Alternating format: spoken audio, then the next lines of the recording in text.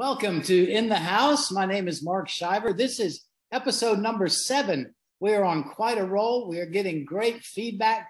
Thank you for all of you who are listening and watching.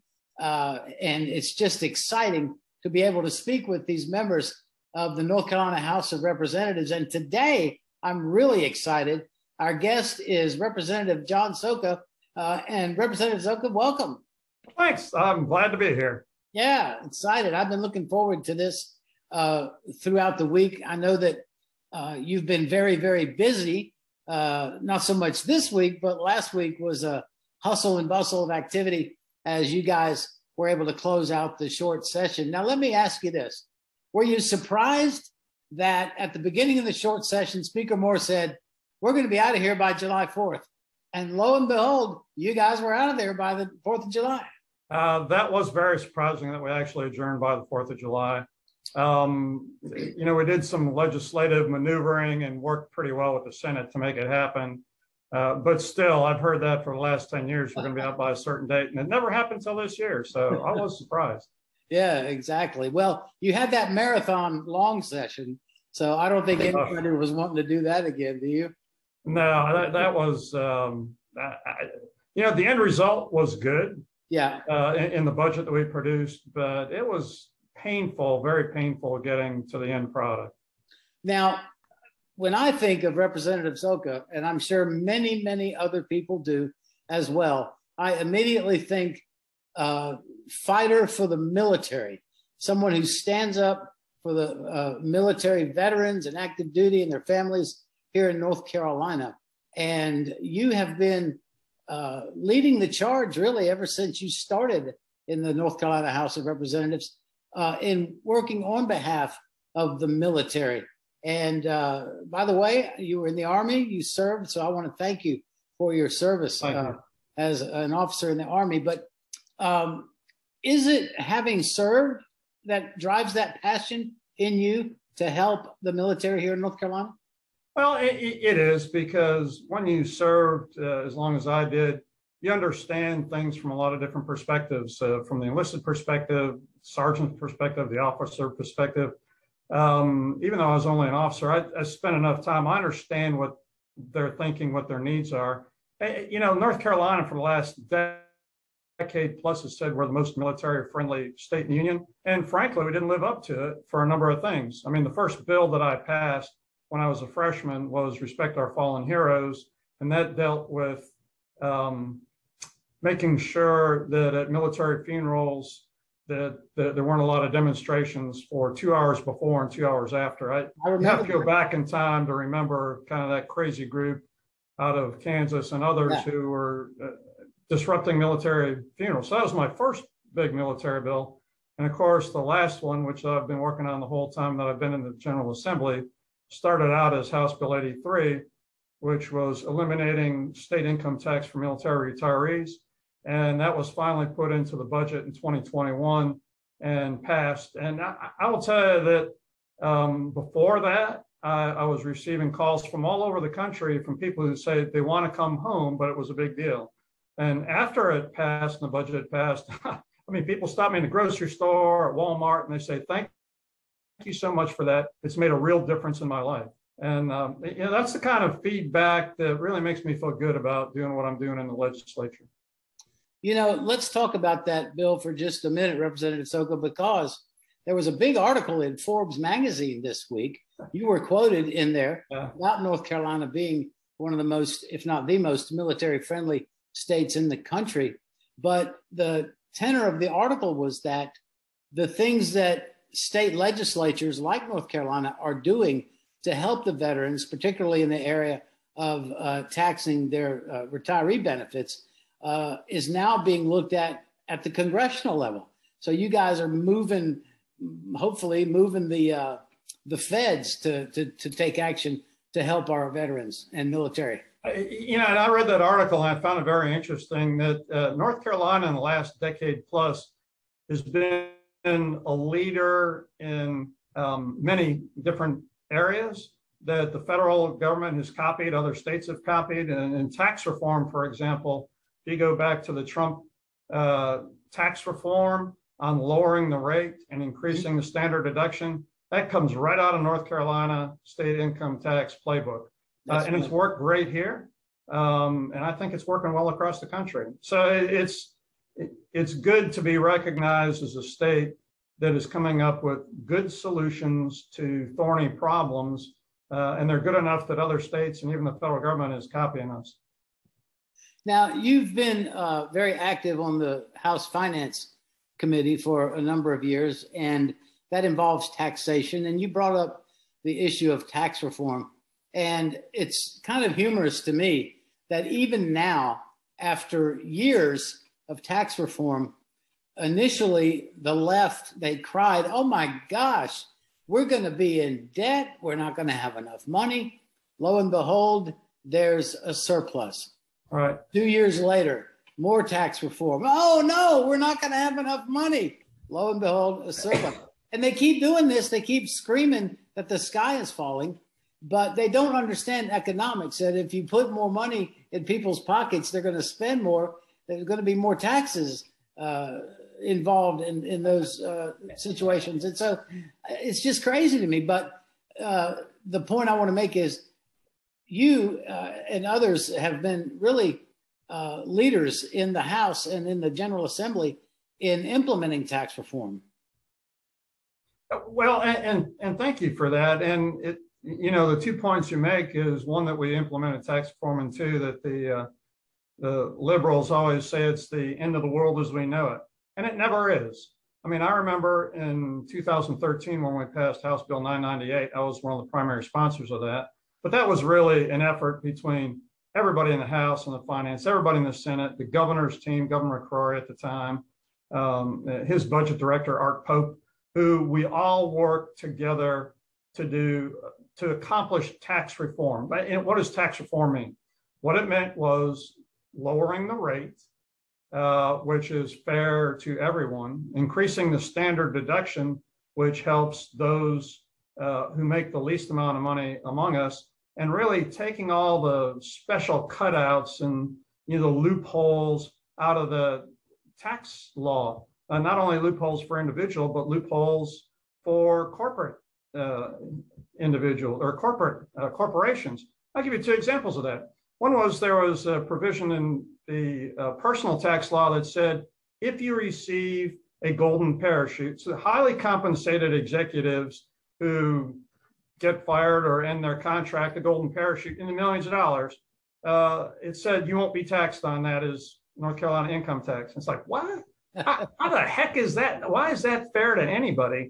That came out of personal income tax. Things like that are patently unfair came out. One of the things we did in corporate taxes, something's opening up on my screen. Oh, there we go. And people don't understand, when we had a 6.9% corporate tax rate, large corporations were getting 3% off of that for research and development, a tax credit. And there were other tax credits. When you take all the tax credits out, it opened up millions of dollars, hundreds of millions of dollars in order to lower the rate. So when you take all the special provisions out for individuals and corporations, it frees up this money to lower the rate, which makes us more competitive. Then you don't have to give special set-asides to corporations or different groups of people. And it really is inherently much more fair for everyone. And I had the fiscal staff run some numbers for me just last week to figure out from 2013 up through this latest budget, what was the total impact of all the different tax reform things we've taken. And it was a reduction in taxes of $21.9 billion since 2013. That's a huge number. Yeah, and yet at the same time, we run surpluses. So you can't convince me that lowering taxes leads to the state going into debt, because North Carolina has proved just the opposite. Yeah. When you reduce taxes, it increases economic activity. It leads to surpluses. I mean, I've said this numerous times on the floor in debate when the budget comes up, when I still hear the same worn out old issues that, we're going to go bankrupt. And it doesn't. It leads to tax surpluses, more economic activity. everybody has more money in their pockets to do what they want to do with, not to take it to the state and me or somebody else has a great idea how to spend taxpayer money. So it's been a real success story in my mind. Yeah, you would think that even people on the left who are just enamored with taxation would understand after 10, 11 years that the sky isn't going to fall. But anyway. Yeah, one would hope, I'm a facts-based person. If you show me the facts, if you show me where I'm wrong on something, I will change my mind and I will change my vote. But on taxes, we have not been wrong on taxes. We've been absolutely dead on. And the results were, quite frankly, much better than even I or, other senior finance chairs really expected. I mean, it's truly amazing.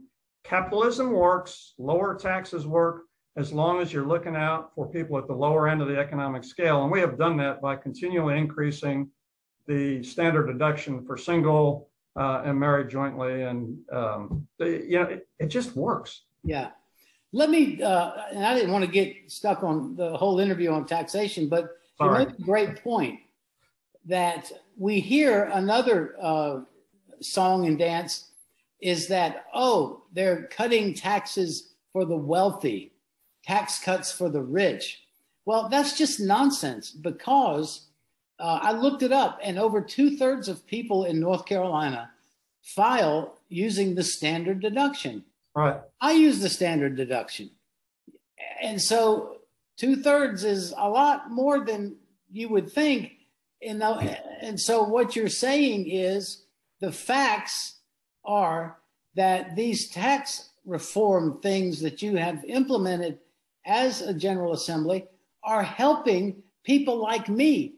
And I'm not in the 1% of top earners. Yeah, I didn't think you were a millionaire, but who knows? I'd like to be. But the point is, that's just a false statement.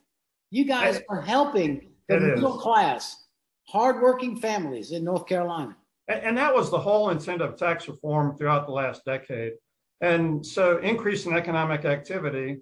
And we also did some other things, and this goes back 4 and 6 years ago. We all know that the economy has transitioned a lot to the online economy. I like the mom and pops and the brick and mortar storefront as much as anyone else, but people tend to buy things more online. And we were not taxing those purchases online when it was coming from wherever.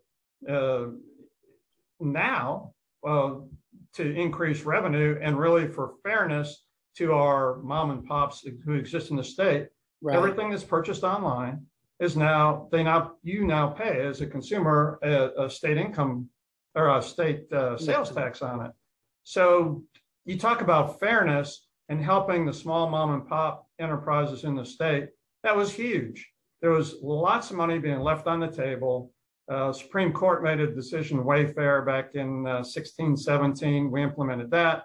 And then we went to a thing called Marketplace Facilitators in 2018-19 session, which captured the rest of that sales tax from places like Amazon and Etsy and Wayfair, all these other places that when we did that, like I say, it leveled the playing fields between our own industries and mom and pop stores trying to sell things online here and places in other states. Why would we not charge sales tax if it's coming into North Carolina from somebody who's selling you or me something from Wisconsin? It just didn't make sense.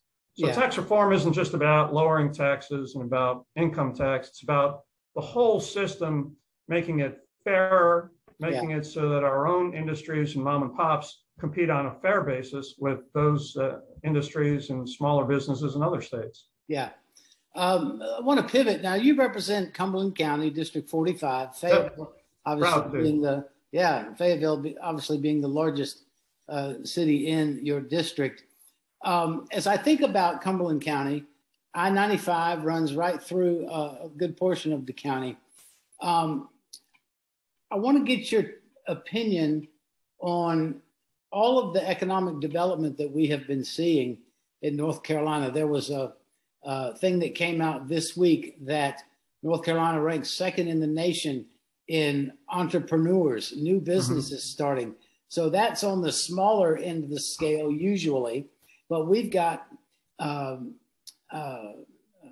the car, Toyota and VinFast and others that Boom, that Supersonic there in the Triad, that are going to bring these huge economic development opportunities with, they say 5,000 jobs or 1,500 jobs. And so from where you sit in Cumberland County, as you look out over the landscape, are you concerned at all about the ability of the state from an infrastructure standpoint to facilitate these large things? And can we continue to offer opportunities for these large projects to come in?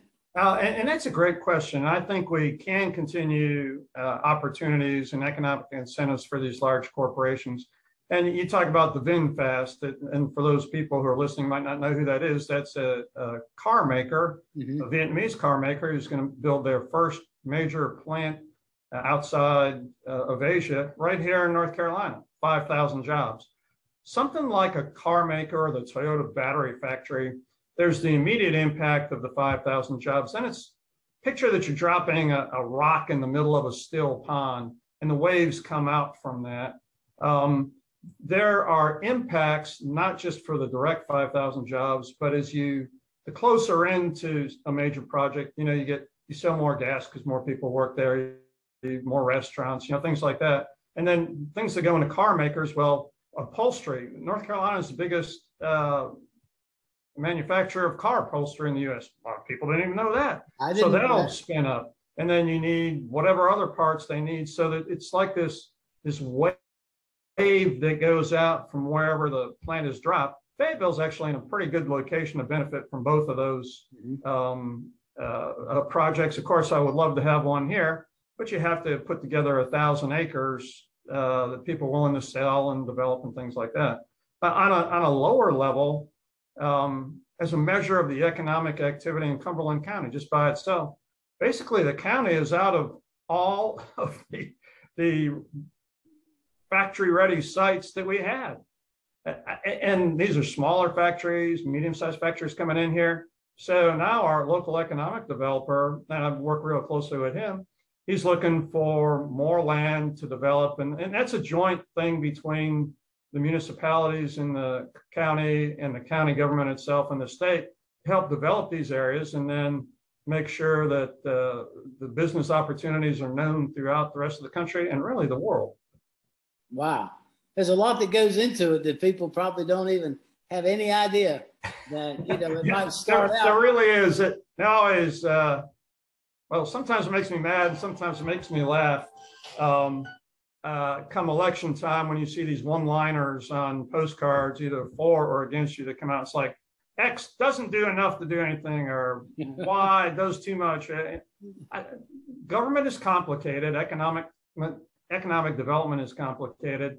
And you have to get in the weeds and understand it to really make a positive impact. Yeah. Yeah, I can imagine sitting around the table in a conference room and somebody saying, well, we got to get Miss Bertha Jones to sell her land and she don't want to. And so the whole project is, it can come down to one person sometimes, but it's that's why it takes good cooperation between state, county, municipal governments, and not only just the governments, but people on both sides of the aisle. And usually Democrats and Republicans alike see the benefit of getting a major project in or near their district, and they become a little bit more reasonable in negotiations than maybe on some other issues. Not to put you on the spot, but I feel like I need to ask you this from a leadership position in the House. I've been around not quite 10 years, and the tenor of the North Carolina Senate has always been a little bit more conservative, a little more starch shirt than the House. Innovative stuff would come out of the House typically in the time that I've been there. All of a sudden, the Senate is, after years of saying no, wants to expand Medicaid, and they're making all these arguments for it. And then we saw medical marijuana and sports betting. And who are these guys? Because it was very much against the personality, in my opinion, of the more conservative chamber coming out with these more aggressive types of legislation. Did you find that odd in any way? What were you thinking when they start rolling these bills out? Well, Tony Rand was a Democrat senator for a long time down here in Cumberland County, and he always told people in the county, of course, he was a Democrat, he said, the enemy is not the Republicans, it's the House. And he was in the Senate. And I could say the same thing, that the enemy isn't the Democrats, it's the Senate. There's always this tension between the two chambers, no matter who's in charge. Right. And I think part of that is it's a whole lot easier to get everybody to agree when you only need 25 or 30 people to agree, as opposed to when I first came in, there were 76 House members. It's kind of like, bunch of long-tailed cats in a room full of rocking chairs running around, and you got to get them all in one place. I think some of that is just the nature of the chambers and dealing with smaller numbers of members. I will tell you that I've known Senator Rabin, the Rules Chair, a good friend of mine. The medical marijuana thing has been something that he's pushed the whole time he's there, and he finally got enough other people in the Senate to agree with him. And I would liken a push like that to my House Bill 83, which is exempting military retirement from state income tax. I've been working on that for 10 years. Wow. And it took enough time to convince people, when some people come and some people go in both chambers, to actually convince people that it was good policy, it would benefit the state, and people to vote for it. So some things just take longer time to get enough folks to vote to say, yes, I'm going to vote for that.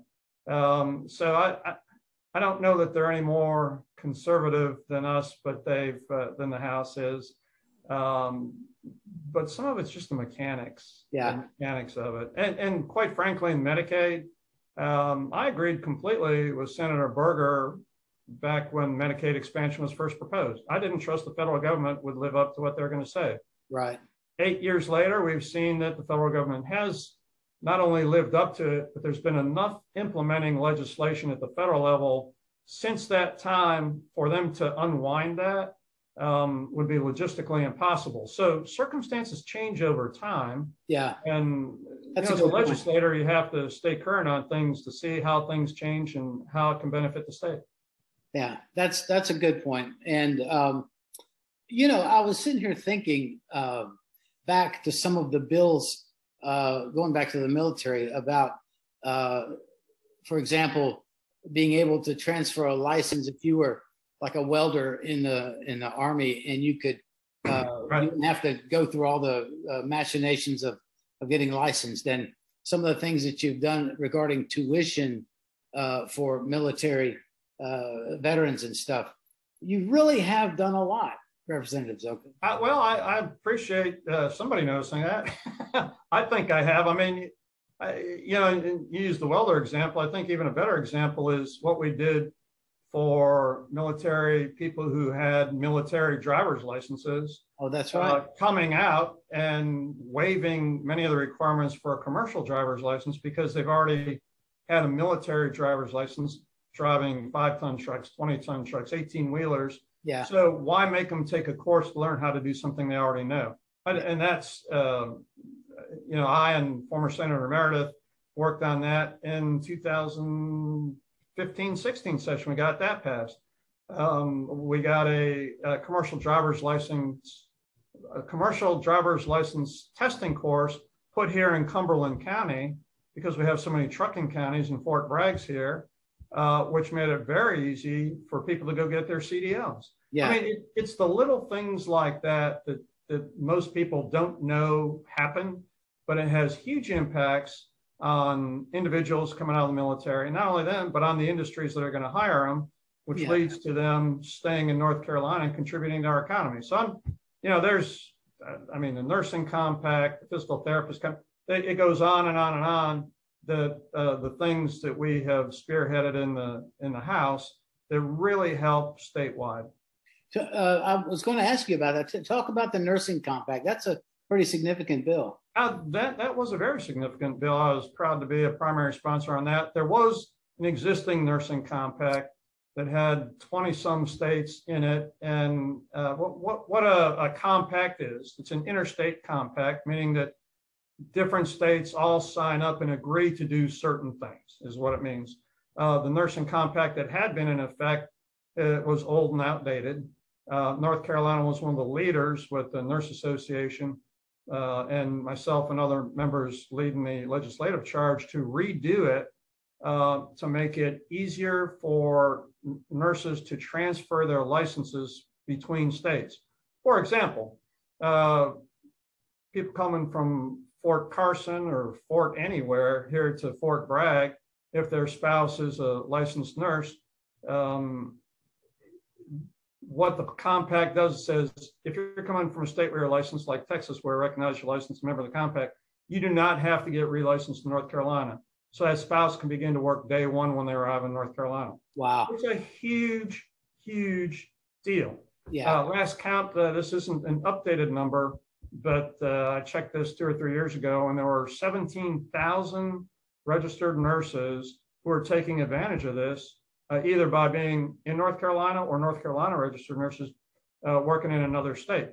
The overwhelming majority of them were somehow tied to the military. So it's that kind of thing, that kind of legislation that helps individuals and helps the state. And I was proud to be a member of that one, and the physical therapist compact, we did that one, and there have been several others. Representative Wheatley picked up on that.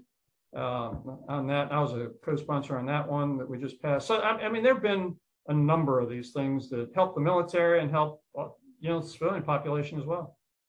I wish we had more time, but I try to keep these. Nobody wants to listen to you and me talking for 3 hours, but that's. Well, I want to take an opportunity to think about somebody who is in a pretty public leadership position like yourself, as doing a lot of meaningful legislation for folks. And some of that is kind of broad, like tax reform affects the whole state. Stuff for veterans and military, that's a statewide thing. But as a representative of the Cumberland County, you get an opportunity to help people who call upon you to help them. They've got something going on in state government. Talk about that process. Is that important to you, obviously? Oh, absolutely. I mean, constituent service, I don't know if I'm unusual in other elected members, but if you go to the state website and look me up, there's 2 phone numbers there. My office number in Raleigh and my cell phone. And some people think I'm crazy for putting my cell phone out there, but if people have a problem, I'm their elected representative. And if I can help them resolve that problem without going through 29 different layers of whatever, I do that. I had somebody call me last week. He had a property tax issue at the Cumberland County tax office that we're working on. And, people don't abuse it. People don't call my cell phone unless they really want to talk to me and they have a real problem. So it helps me speed up the process of figuring out if it's something, is it a state problem? Is it a local problem? Sometimes it's just sending people to the right agency to work things out. I do get a fair number of calls about issues with the VA, the Veterans Administration, and that's a federal issue. So I give them, their congressman's contact number, their U.S. senator's contact number, who both, Congressman Hudson and Senator Tillis both work very hard at helping people work through VA issues. So sometimes it's as simple as that, and where they might have made 5 different phone calls, I can send them right off the bat to where they need to go to. Yeah. So, and a lot of that I have to give credit to my legislative assistants, Beverly Slagle. She's an expert at know where to who to call and how to get things resolved quickly. So we're kind of a tag team in working that. Yeah, I think a little known secret about the General Assembly is those legislative assistants are pretty doggone important. They absolutely are. Absolutely. Well, Representative Szoka, we're out of time. I appreciate you taking time today, and I enjoyed thoroughly our conversation. Hopefully, we could do it again in the future. Best to you, and thank you for your service, sir. Well, thank you, Mark, so much for taking the time to talk with me today. And whoever views this, you can always get hold of me either at my office. And again, go to ncleg.gov. You can find out who your elected officials are at the state level for the House and the Senate. If you look me up, 2 phone numbers there. One's my office in Raleigh. The other is my cell phone, and I respect people. So if you got an issue, give me a call, either one. If it's urgent, call my cell phone. If it's something routine, I'd prefer you to call the 919 number. But whatever you want to do, give me a holler. Let me know what's on your mind. All right, will do. Thank you for joining us on In the House. And thank you.